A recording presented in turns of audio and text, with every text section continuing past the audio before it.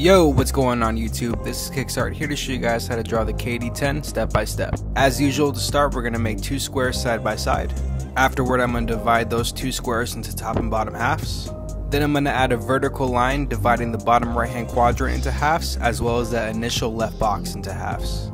Finally, I'm going to add one horizontal line dividing the bottom quadrants into halves. This will give us all the guidelines we need to draw the rest of the shoe. As usual, you want to look at where I put my lines in relation to where the guidelines are, and you'll see how in certain spots, such as the upper by the tongue, I'm going to go over it a few times because I notice as I'm working with it, it doesn't look too right. Again, that's the beauty of using pencils, that you can fix these things as you're working through them.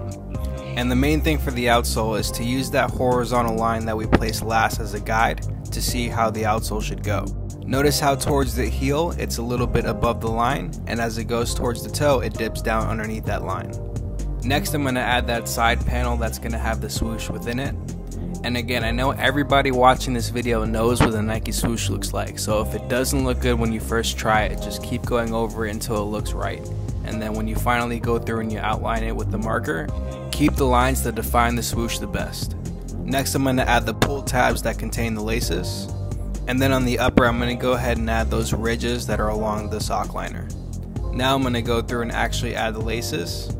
The KD10 has rope laces as opposed to traditional flat laces, so you want to make sure you give the laces some extra thickness, especially towards the top where you show a lace going on top of another lace.